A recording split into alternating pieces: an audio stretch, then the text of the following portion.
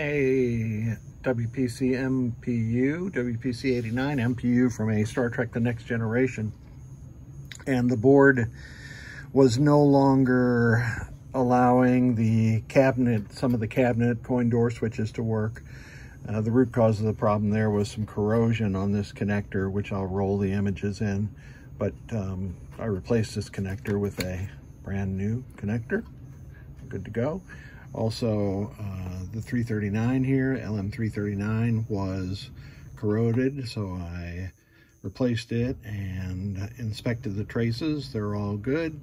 Let's see, I installed a lower voltage reset generator, replaced this 5-volt filter cap, and replaced this header, installed NVRAM, and what I always like to do is set these switches to USA 2 so it comes up correctly. So let's put it into test and test the switch edges. And I'll go across the diagonal and we'll see each switch row and column working. And here are the coin door switches. Let me get rid of that glare.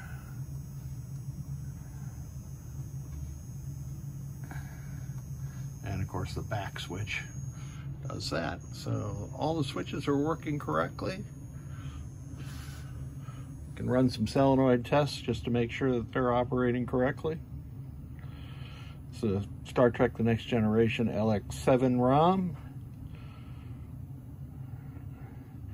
So all I really want to make sure is that solenoid 1, 2, and 3 banks are operating correctly.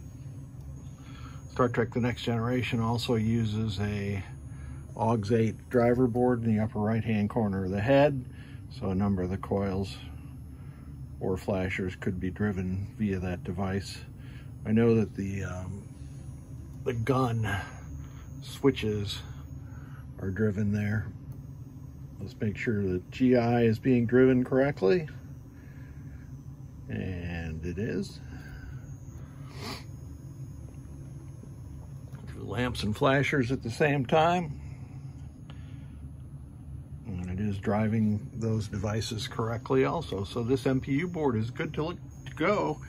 I'm going to wash off the solder flux from the back of it and then get it on back to you. Thank you so much for sending it.